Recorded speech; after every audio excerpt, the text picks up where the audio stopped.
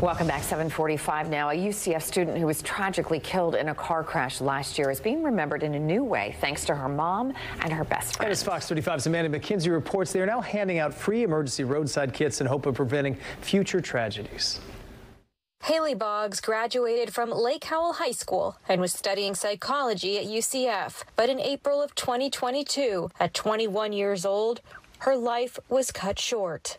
Haley and a friend were driving to Pennsylvania when they got into an accident that left their car blocking the middle of the road. Walked back behind the car, and that was when another car came and hit their car. Haley was trapped underneath the gentleman's car that hit them.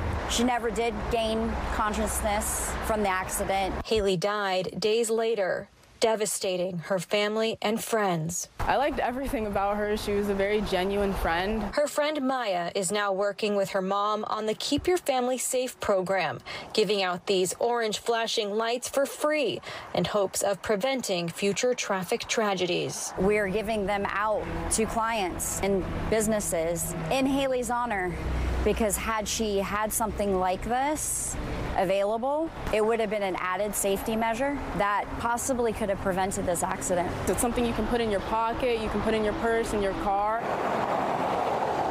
Now, Haley's memory can continue to shine brightly. She was the light, not only in my world, but everybody's world that she came in contact with. In Seminole County, Amanda McKenzie, Fox 35 News. And for more information on how you can request one of these flashing roadside emergency kits, just go to our website, fox35orlando.com.